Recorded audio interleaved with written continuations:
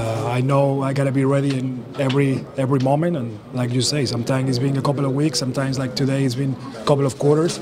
I know what I can do out there. I just gotta stay ready for whenever the name is called. And today was because G Hill went down, and just went out there and just give effort, and it worked out well. Have you ever had a season like this where you've been in the lineup, out of the lineup, bounced around? Never, but never been in a team like this either.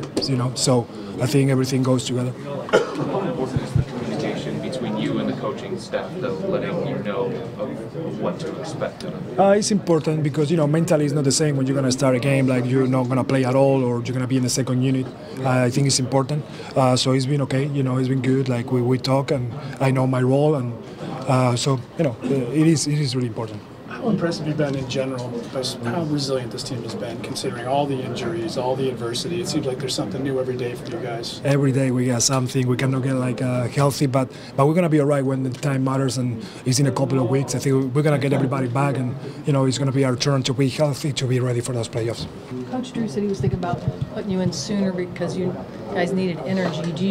Does he ever have to say that, or do you always know that's your thing?